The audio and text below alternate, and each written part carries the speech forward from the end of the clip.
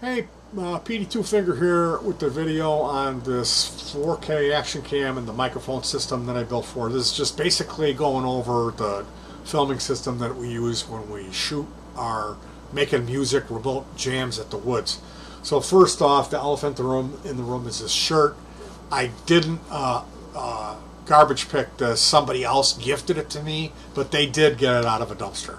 And the dumpster was a place called Crazy Nichols, which was like a low-rent, failed Chuck E. Cheese, where they had like, you would pay one exorbitant entrance fee, and then all of the games were a nickel.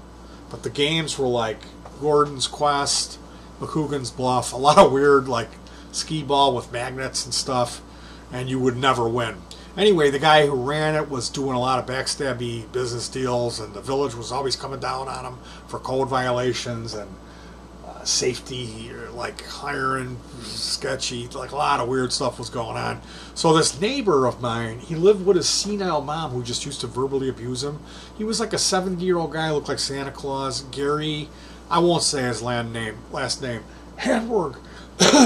So Gary was into time travel, and he was building a machine, and he got me the shirt. He also got like 300 MIDI cables. I don't know why they would have all these MIDI cables at for McCougan's Quest or whatever, the Crazy Nichols. But he had some MIDI timepiece rack mount things too. And he gave me one of those. He's like, I want to see what you can do with this thing. I'm like, well, I need the interface card. He's like, well, I've only got one. And he never gave it to me. And then like 6 years later, he's like, here's that card. I'm like, everything's digital now. I don't use tape. But anyway, he asked me to go to the junkyard and get him catalytic converters because there's radioactive material in there, I guess. And like there was no like incentive of money or any reason why I would go. Like because if you know about exhaust work, it's really like skin your knuckles, like use a torch, bloody hammer, banging, sweat, horrible job. And I was supposed to go and remove all these catalytic converters and then like steal them from the junkyard and gift them to Gary so he could build this. He would need enriched uranium.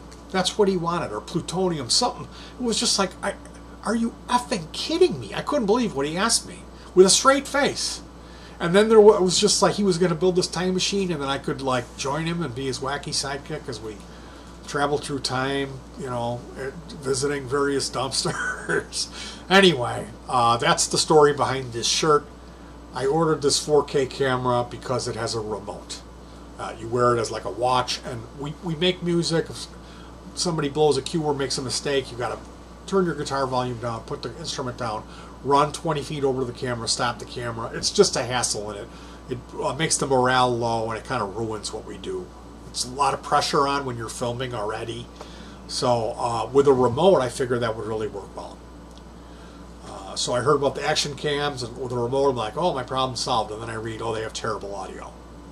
So this one has a built-in mic. It was a 4K action cam. It works, it does what it says, but it's not the greatest. I'm probably going to run it at 1080 with 30 frames per second instead of 4K. But that'll do fine. I got a 64 gig card, cheap, for 14 bucks from Micro Center, rated at a 10. And then it comes with a battery. It's like a 1 amp, 1050 PG battery, and you charge it. No charger. It charges through the micro USB port. So we went to Goodwill and got a 5-volt 2 amp power supply, and then cut that and put the other end with the micro USB cable on it. Because what's coming out of my computer's USB is a 0.5 amp, and it would make the charge time 1, 2, 3, 4. This quadruples the charge time using this 2 amp power supply. So we built that, and then we have two, like you plug into your cigarette lighter, 5-volt 1 amp thing, and then it terminates in a I cut off that coily cable. It's like playing around with that. So we cut that. There was an extension, and then another, because those micro USBs, they're all small, they're real short. And I wanted to be able to go all the way down from the tripod where the camera sits and then into a bag a couple feet, long, straight, nice cable. So through all that process, it was like I didn't have a way to test that micro USB because you'd have to get like really thin wire and poke it in there. And we were using an old phone, and then I had one cable that I opened up that I cut. It had a blue wire instead of the black, and that wasn't working. The next, so I threw that, I cut that one and threw it out. This is after shrink booting everything together and tearing it all apart. The next one had a short. It didn't work. So the third cable is starting to get like, you're doing something wrong, you know, and then that worked. Then the mic, the 2.1 mil plug that goes into it, like it comes with this lapel mic, okay? This plug, I had one of these plugs in my stuff, and it plugged in, but it didn't make contact. It was a little bit larger, and it didn't make contact. So the other thing was in the BIOS, you have to turn on the car mode. That's where if you set this on your dash and you run a cable up, you don't run a battery in it. It's every time you turn the car on, it's just coming power through that charging port, the micro USB. And you have to turn that on, supposedly. Well, when they made this, it's inverted. Off is on, and on is off. So with two bad cables, and then the BIOS lying to me, you can imagine how long it took to figure that out. With a double split cable, ripping the shrink off it every time. This was a horrible weekend of weeping, wailing, and gnashing of teeth. This DIY was a horrible experience. They had no way of testing it. It was just really, really, and it's the hottest time of the year. It's 95, it's 100% humidity. It's just horrible, absolutely horrible. So we're doing music, and I need high quality, you know, audio on it. And this lavalier mic is what they give you. You know, it's got a built-in mic that faces this way. So I figured, well, I plug this thing in and then clip this on. I bought another adapter, a little thing, 90 cents. It's 2.1 mil, male, female, 3.5, and then I got another lavalier mic that's 3.5 mil. Because you can't find it. You cannot find this replacement. Mono 2.5 mil, especially a short cable, would be nice. I don't want all that cable, you know. So this weekend, you know, we got the camera, it worked, and then trying to make all these cables, because I did the power supply, and I did two of the car charger type ones that plug into a female lighter socket that doesn't go to the sparky clips. It's like fused, and it goes to proper spade connectors.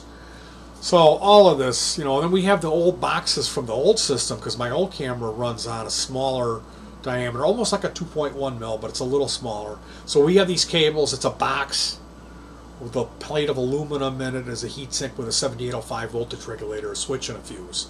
Hard 12 volts comes in off a sealed lead acid battery. That's a big word. Through spade connectors on a large diameter cable. It's fused. There's a switch. Goes through the 7805 filter, comes out through a 2.1 mil female, 2.1 mil male cable, carries it to the micro plug that plugs into it. So I figure I've got two of those boxes that are all, there's holes drilled in them so they breathe.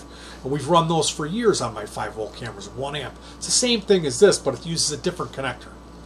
So my bright idea was to have a 2.1 mil DC male on the one end on a cable that terminates in a USB female. Like take a USB extension cord, cut the male end off of it, chop the white and green wire and tape those off, and then use the red and black going onto this 2.1 male. So plug in and then use the regular cable they give you, the micro USB charging cable, to go to the other end of the USB female extension, which terminates in the 2.1 mil DC to plug into the box. So we put all this stuff together this week and figured it all out this weekend, the hottest weekend of the year, with all of this failure, with no way of testing the output of those cables because it's so tiny. I hate those connectors. I really do. And then having, you know, we went and bought a bunch of them, the cables at Goodwill, and then having two of them were bad. And those were the first two that I grabbed and caught and started playing around with them. You know, it's like 5 pieces of shrink boot at every junction. And because I'm like running low on it. So it was just an absolute nightmare to get all this work done. But there's video at the end of this. When I'm done yapping and complaining, you can hear how good this mic sounds. The mic is 2 condenser mic elements. They're about this big in diameter, like about a penny. They're not the real tiny ones. So this board is it's a cigar box. It's a piece of wood from a cigar box, and I bent this the bracket is out of heavy-duty old plumber's tape, like my good stock, the stuff I'm running out of. And there's a wing nut here, holds the board. There is a Velcroed double AA battery power supply that I'm going to probably replace that with a lithium-ion rechargeable 18650 cell. I just don't have a single holder here for one of these batteries, but it's about the right size, you know, and then I wouldn't have to run to the dollar store and buy AA batteries to, although the drain on this is probably really low. So it's got the battery pack, then there is Velcro for that. This plug unplugs here for convenience, I guess. There's foam rubber on the back because the mic elements breathe in the back and they pick up sound in the rear too. And then in the front there is two mic elements. So this switch here is for power. This switch here, and I need to get my wife's red nail polish and put that on here to indicate that that's power up. And then this other one, what this one does in the bottom position, you're using a single condenser mic element. When you put it up, it's two condenser mic elements in parallel, not in series. Series would be if you had like negative, positive, and you connected them like this, with the negative and positive between the two mic elements, and then the leftover two negative and positives went to the wire to the input. Parallel is where you take the negative, positive, and you connect them like that in parallel, and then they just go straight in. So yeah, that's a thing, parallel condenser mic elements. And in the demo, you can hear, basically I just put some music on, set the camera up, I did the stock mic, plugged the lapel mic in, unplugged the lapel mic again, then I plugged in this, and then I ran one mic and two mic. To my ears, two mic is a little louder, also sounds a little bit more, it's a lot louder, sounds a bit more compressed. Now, issues with this, well, it's a little bit, the preamp, there's an adjuster here, it's a 10K set and forget trimmer that you would adjust with a, what did I do with my, you would adjust with a mechanic screwdriver, which I just had out here. Anyway, you're going to have to take my advice, take my word for it, as I ruined the video. You if you turn that all the way down and then crack it open, it's already getting loud, and if you get to a quarter turn, it's distorting.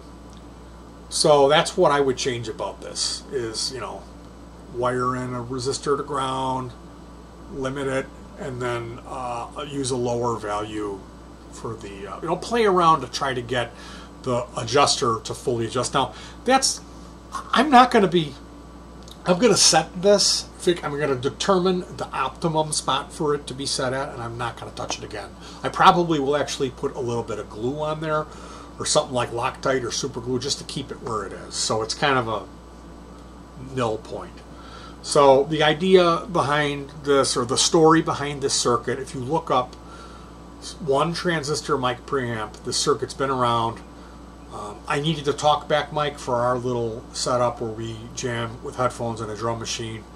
So I found that circuit and I asked someone to do a Vero layout for me, Paul in the lab, who has, like, it's the best electronic engineering blog on the internet. Anyway, he complied and I built it, works fine. It's a very clear sounding mic. Anyway, someone commented and said that circuit has been around forever. It's well known that those values aren't really the best. This transistor's kind of misbiased. So the mods that I did, the resistor values I use is a 1K, a 10K, and a 220K to more properly bias the transistor. And then the two capacitors, because it's 3 resistors, 2 capacitors, the output trimmer, and a 2N3904 NPN silicon transistor. Runs off of 3 to 9 volts. So the mods that I did were, they said the capacitance, you should use at least a 1 microfarad capacitors to give it more bass frequency. And I use 3.3 microfarad, that's UF, it kind of looks like a backwards U, or whatever, 3.3, and it's non-polarized. Okay, now those are going to be kind of tough to find for me in my collection. My non-polarized stuff usually stops at 1 UF. You know, like I have got some metal films at 1, whatever. You may have more. I ended up buying a bag of 50 multi-layer ceramic capacitors. These little yellow jobbies, they look almost like a piece of corn. Those guys for the Wolf computer. So I had a bunch of those. So that's what I used for those 2 capacitors. And it did seem like it had more bass than the other one that I built. Another one, I mean, I don't know. We use it as a talkback mic. It sounds kind of shrill. But that element, that mic element came out of an Infinity SUV. It's like the, if you're going to call OnStar or whatever mic they had. I worked at the dealership in the parts department, and that's where I got that mic element. They had about 3 or 4 of them in the warranty, and I would grab them all, and then I tested them, and 2 of them worked. So I've got 2 of those. Now, these condenser mic elements that I use, you can get the small ones. They need a little bit of voltage to work, so that's voltage is supplied through the circuit. The ones that I used were bigger. They were more like a penny, so they carry, you know, they handle more sound pressure and maybe have a little bit better bass frequency response. I'm not exactly sure, but to me, big is more when it comes to that. But the point is, if you're playing around with a camera that has an external mic jack, and everything you're plugging into it, like we had some old mics that had took batteries in them, and they just weren't loud enough, and I couldn't believe it that this dynamic lavalier mic was performing way better than a battery I put a microphone that I put a AA battery in. I couldn't believe it. What I needed to do was use a preamp. Now the thing is that this preamp circuit puts some voltage through to power the mic. So I think I would need a different preamp circuit that's not, because these other mics that I was talking about, they already had the power supply on them. So this is where it's getting kind of complicated, where you would need to, I might not be able to help you unless, you know, with this, unless you had the exact mic element that needs the voltage, which you can buy those, you know, electret condenser microphone element, and they're cheap. So if you're playing around trying a bunch of mic elements in a camera and you're getting low output, keep in mind what you need is that preamp. That's what's going to solve your problems for you. If you have a mixer or a mini mixer, you can try hooking the microphone up to that and then running the output of the mixer into the camera and see what you get, and that would tell you, oh, well, petey's right, because that's what you need. I tried so many different things, and then having that bad cable was like throwing me off. I had the bad audio cable too. It was a 2.5 mil like this, but the head was a little bigger on it. It was just a little bit larger, and it didn't make contact. So that was really, I'm playing the world's smallest violin. This thing is cool. Stay tuned. We got new music. We're using drum loops with sound effects in them, and instead of the drum machine. So the new music sounds great. We've been practicing with the husband-wife duo every day, just about. We got 10 new songs. There's going to be more. We're going to be using this equipment at the woods with that remote. So morale's going to be high. We're going to be rocking and rolling. My wife's sleeping in the couch next to me with her finger up. Yeah. You think what kind of leftovers? I'm burned. Shit, I'm going to have for dinner tonight. Anyway, thank you for joining me. If you've got any questions about this, good luck. Peace. Oh yeah, stay tuned for the video, the demo where I play you the footage I shot earlier, where I actually try out the different mics so you can hear what I'm talking about. He's waiting to be sped. I know you never play, but drinks are breed so bizarre. Even if you lose a few chips, it's cheaper than the bar. Onboard mic.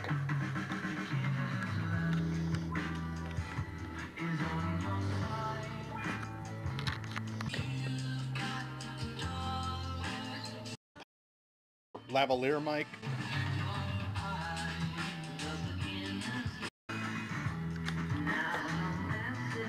Onboard mic. Custom mic.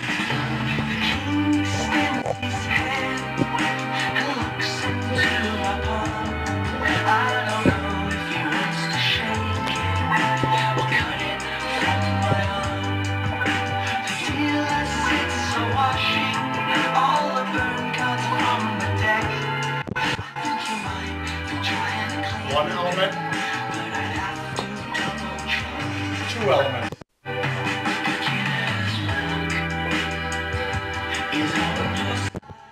One element,